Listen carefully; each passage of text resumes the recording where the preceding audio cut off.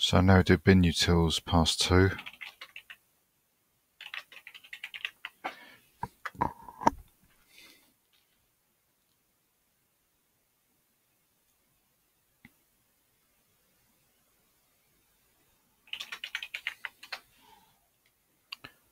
Make the temporary build, configure,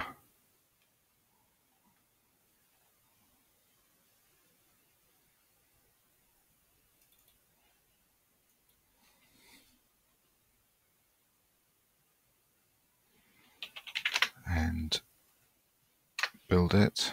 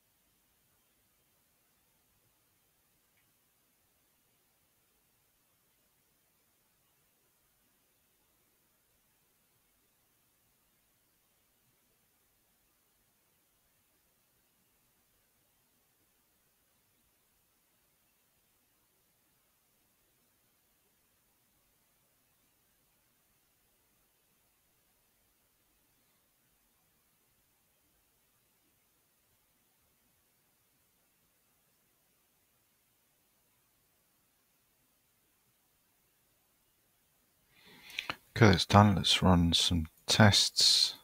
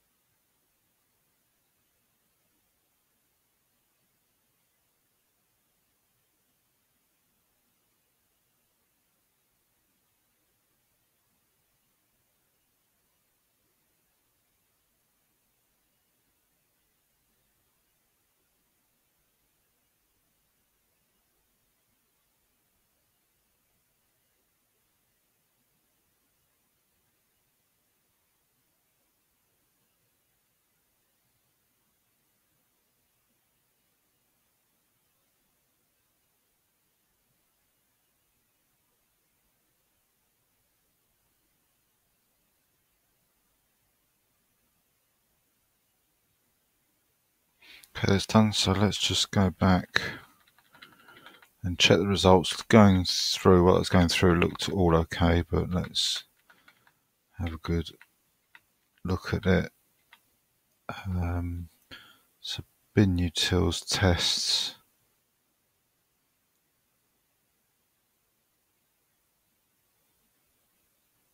Gas tests. Binutils summary. So it looks like the tests are running on different cores there. It looks like it ran 2 test suites at the same time there. So number of expected passes on the Binutils is 35.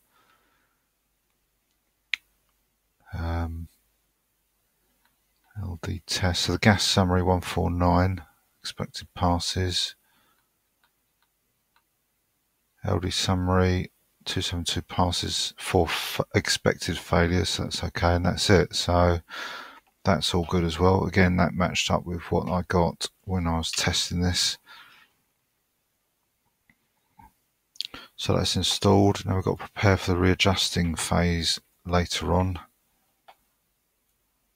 And once again, we don't have to retain the subdirectory as we did in Linux from Scratch 5.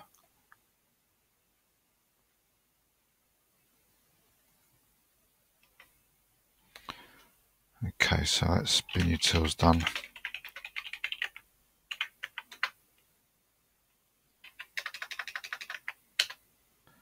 So the remainder of this chapter is just building the remaining support tools that we'll need to build the proper Linux from scratch. So it's probably going to be fairly similar in terms of the commands that we need to put in on a lot of these packages,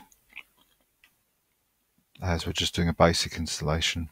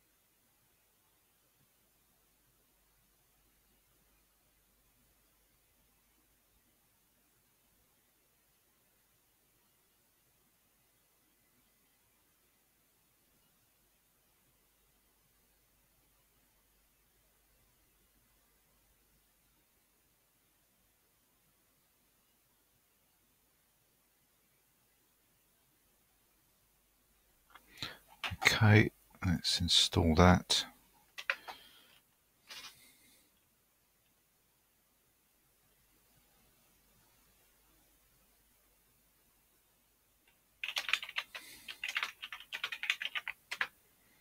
Move on to Bash.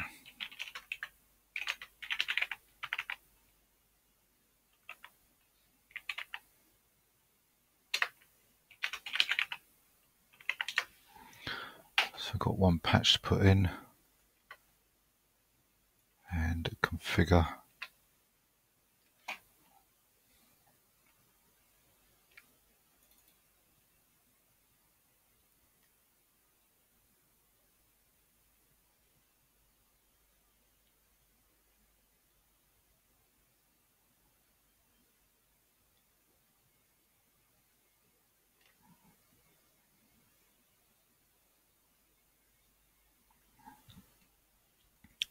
And build it.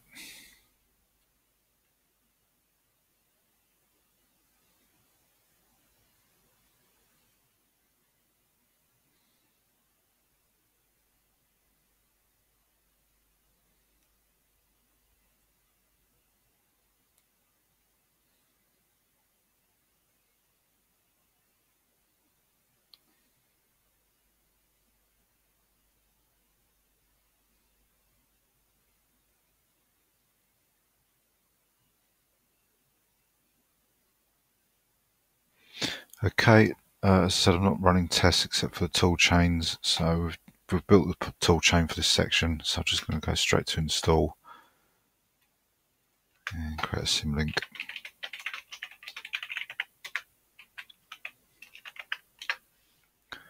So bzip2 next.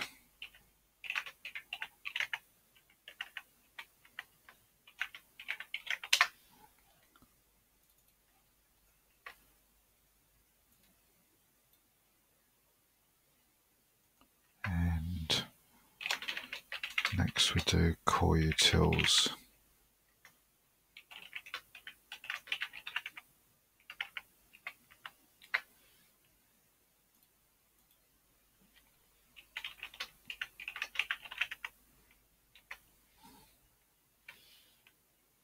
Oh dear, what was I thinking of?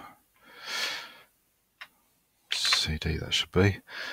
Right, so as with some of these commands we're going to encounter, we've got this basic configure prefix equals tools, a make, and make install. So I'm just going to bulk these up because they're all similar and install these in one go. And when I do this, I've just got to remember if there's any supplementary commands such as this one to put in afterwards.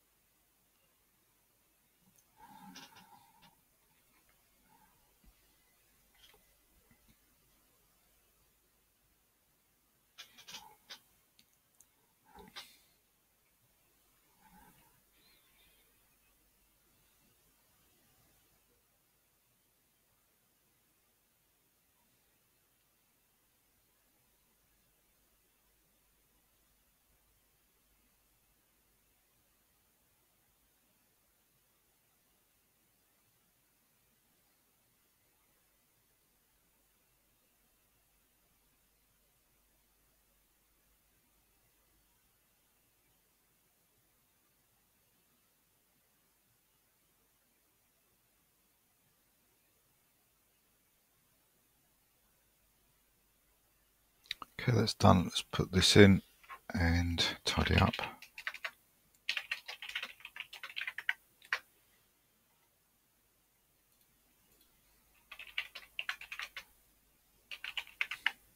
So diffutils, and once again, as you can see, it's just that standard command, sequence of commands to build and install this.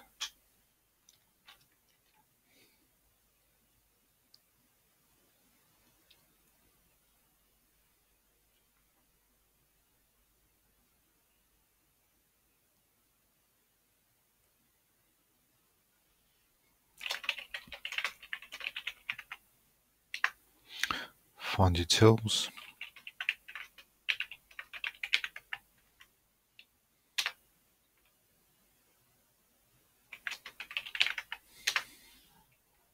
That looks different because I had two V's in the tar command, so it's output even more information than usual. So once again, same commands to build and install this.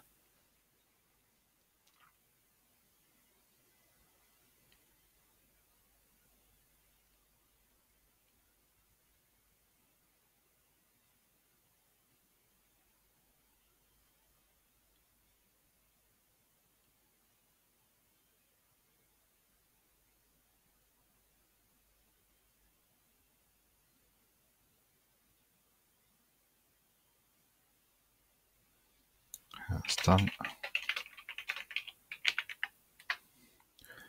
Next we go to Gawk.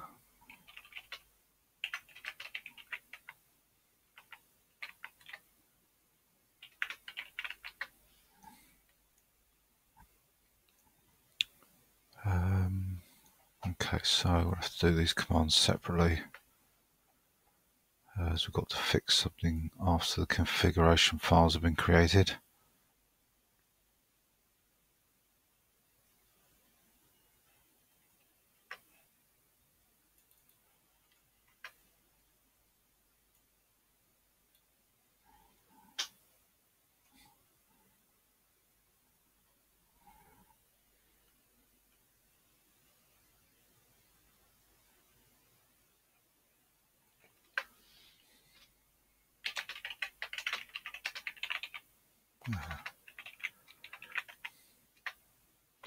Okay, now get text.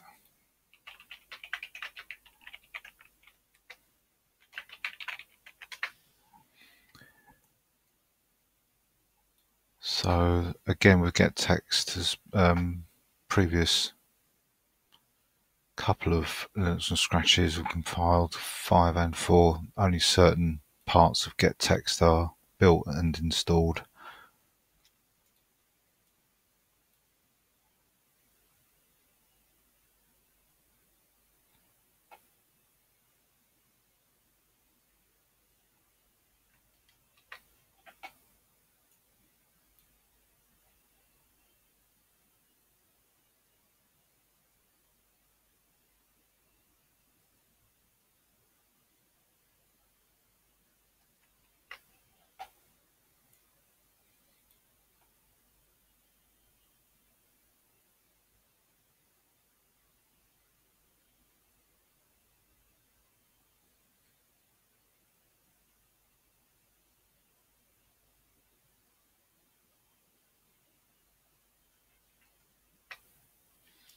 That's done. So grep next.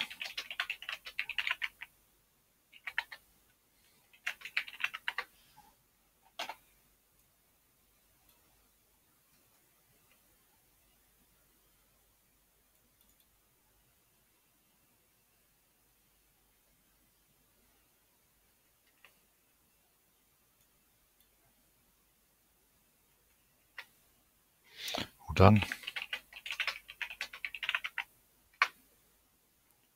Now we've got gzip.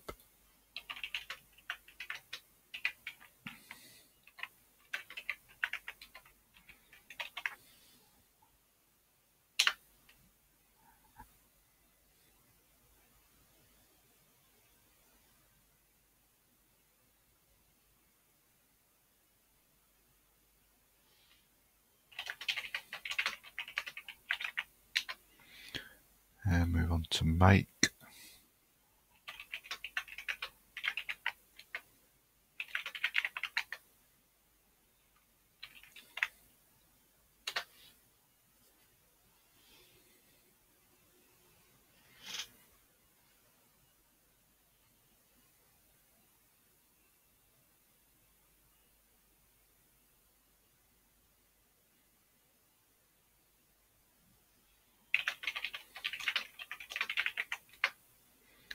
Patch.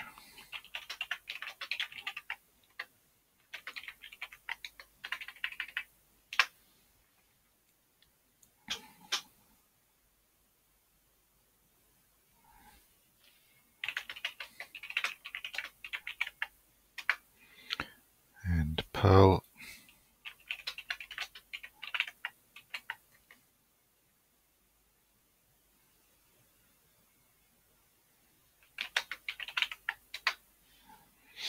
So we've got a patch first of all, then we configure it with that command.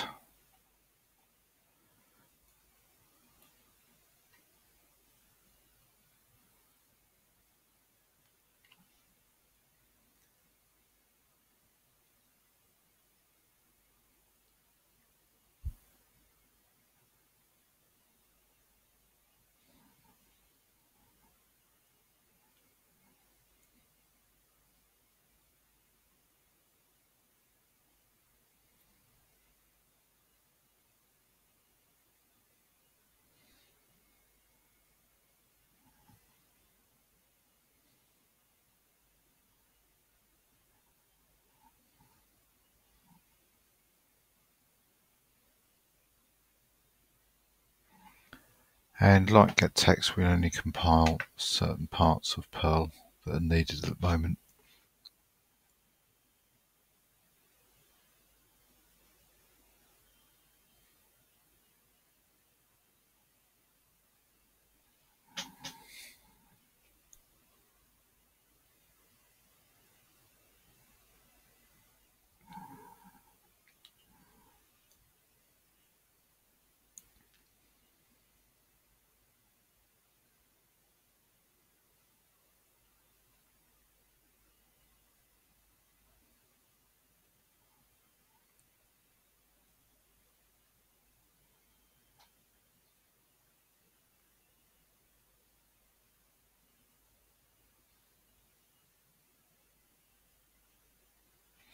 Okay, so we copy some bits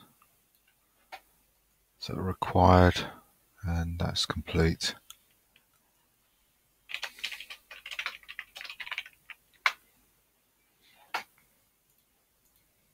So set next.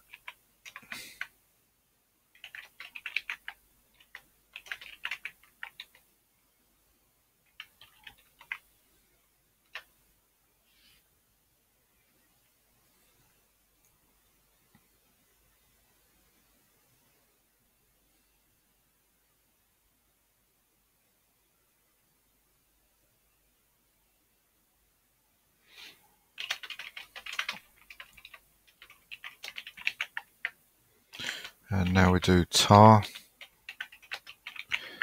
and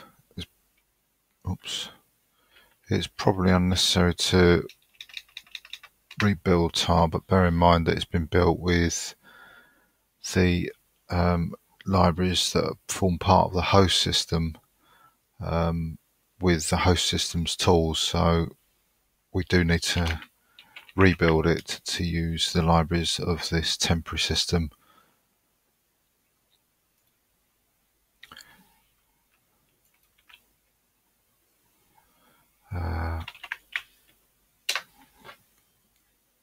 So the binaries won't be the same anyway on what's produced, although the behaviour will be the same of the program itself.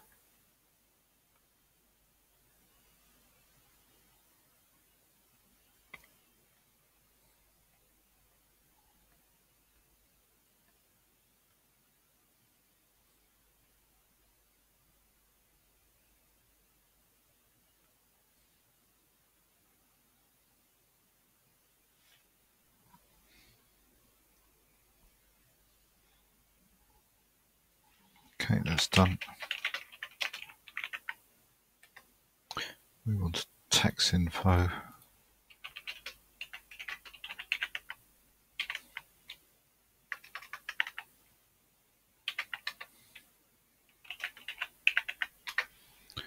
So once again, this is just a straightforward build.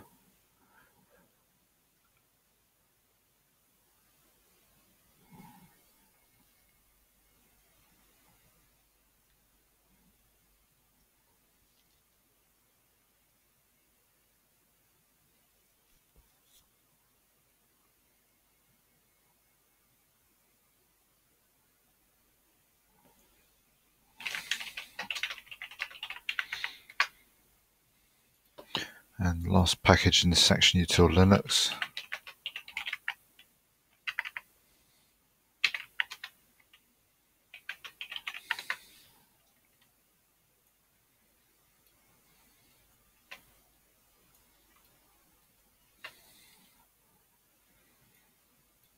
And once again, we only build parts of this package for some binaries that we need.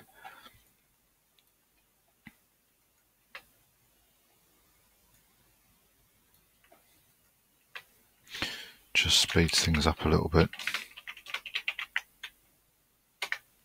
Okay, so that's all the packages done for the temporary build section.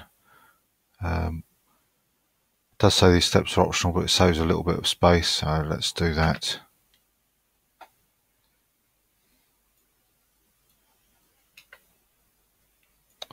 And some documentation. So changing ownership, remainder of this must be performed as root, so let's come out of LFS now and double check that LFS is set in the root's environment. So, well, of course it should be, because we've put it in one of the startup files, and there it is, so that's okay. Recommends changing the ownership of tools to root, and as I said before, I used to back up the tools, but I think I only ever used it once or twice, so I don't bother with that now.